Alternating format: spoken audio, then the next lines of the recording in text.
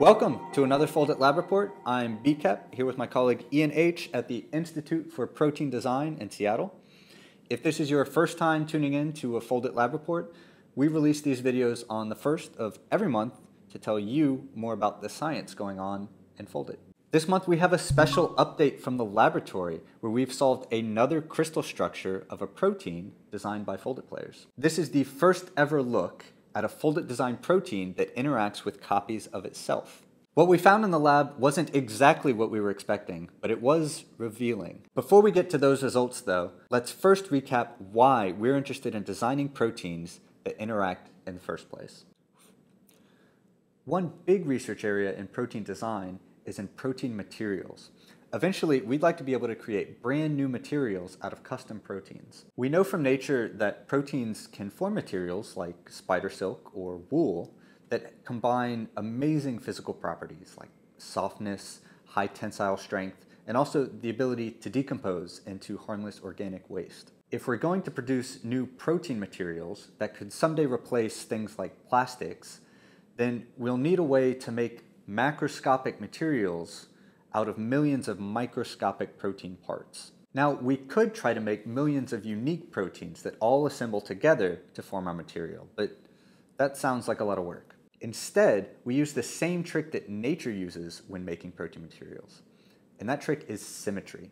Symmetry is a shortcut that lets us copy one protein over and over again in a pattern to make a more complex material. If we had a robust toolbox of symmetric proteins, we could recombine them to form soccer ball-like cages, or hair-like fibers, or a flat two-dimensional array.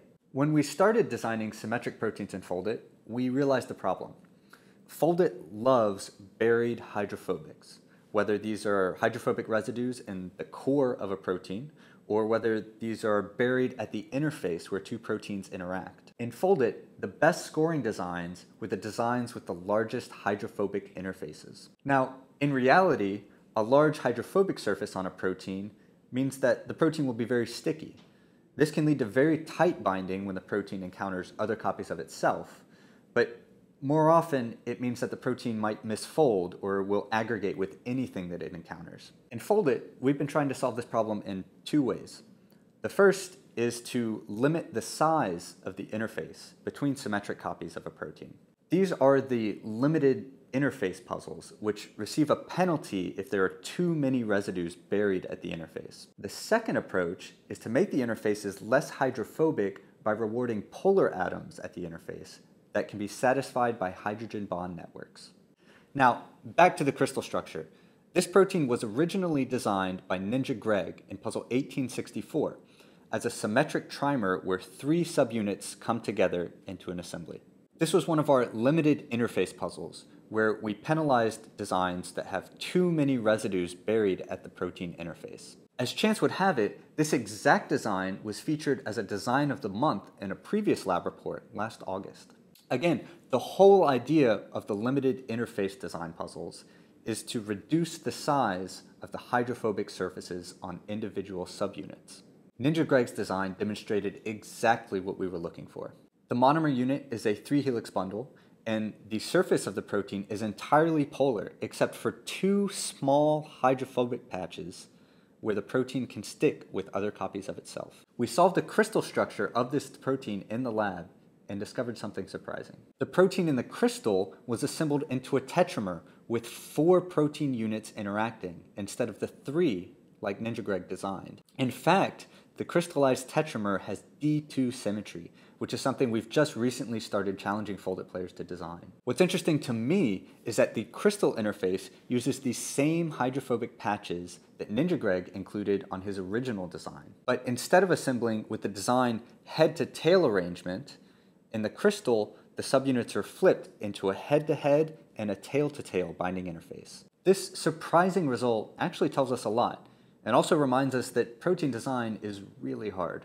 Even though the monomer version of Ninja Greg's protein folded up exactly as designed, the monomers did not assemble in the way that we expected. The reason for this, biochemically speaking, is that the tetrameric interface must be more energetically favored than the designed trimer interface. Even when we design an excellent looking interface like Ninja Greg's, there is always this possibility that an off-target interaction will be even better. This is always the case in protein design, and it's why we have to experimentally test the proteins that we design on the computer. There's no way for us to account for all of the off-target possibilities computationally. One takeaway from this surprising result is that the limited interface strategy may not be best. A better way to design accurate interactions between proteins may be the other approach, and we should rely on hydrogen bond networks to lock in the desired arrangement of proteins and block off unwanted arrangements.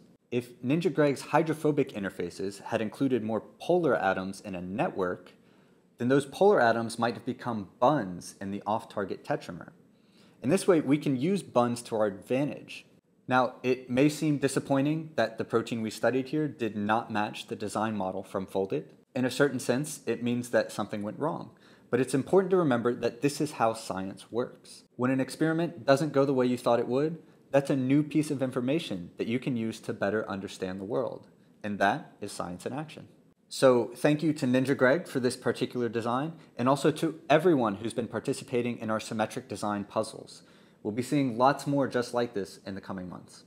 And that brings us to some quick puzzle updates. Last month, we actually saw a lot of symmetric limited interface design puzzles with D2 symmetry just like that crystal structure.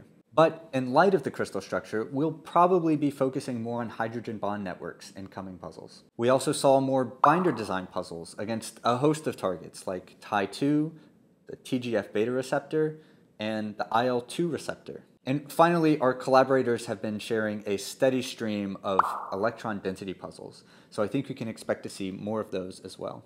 And that brings us to this month's design of the month. This month we have a design from Puzzle 1998. This is a symmetric tetramer with D2 symmetry. This design is from an anonymous player, and we'll remind players to fill out our username sharing form if you haven't already. This design has D2 symmetry, which means that our subunit here has two unique interfaces, and each of them will be symmetric in its own right. So at this first interface, we see that it has some good hydrophobic packing with the neighboring subunit, so that looks like a tight binding interface.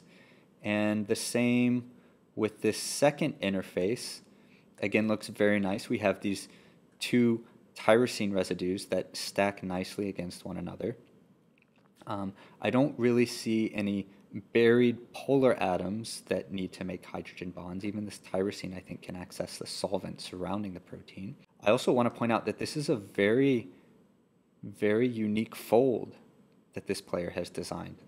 We don't see very many folds like this with two separate beta sheets that kind of sandwich around a single alpha helix. But it does look like the protein core is well packed, and I don't see any edges, beta edge strands that need to be satisfied. So this looks like a reasonable monomer to me. If we do look at the buns, the buns objective does flag a few buried polar atoms in this design. So we want to watch out for, these look like they're mostly backbone atoms on secondary structure that can't quite make the necessary hydrogen bond. So I might worry about that a little bit. The only other concern I would have with this design is that if we look at the monomer unit alone, we see that it actually has quite a bit of exposed hydrophobics on both sides of these beta sheets. This is a lot of hydrophobic surface area that I would be a little bit worried about. I might expect this protein would misfold in the cell or would aggregate. But then again, if it does fold up as designed, I think it would bind very tightly with its symmetric partners. So all in all, this looks like a very cool design. I would hope that players could maybe take this overall fold, and try to incorporate more polar residues onto the interface and try to reduce the amount of exposed hydrophobic surface on each monomer unit. Please always share your favorite solutions with scientists. We love to see what you think is the best design that you can come up with, regardless of how it scores. That's all we have for this month. In July, you can look forward to office hours from Siren and myself. As always, thanks for watching, thanks for playing, and we'll see you next time.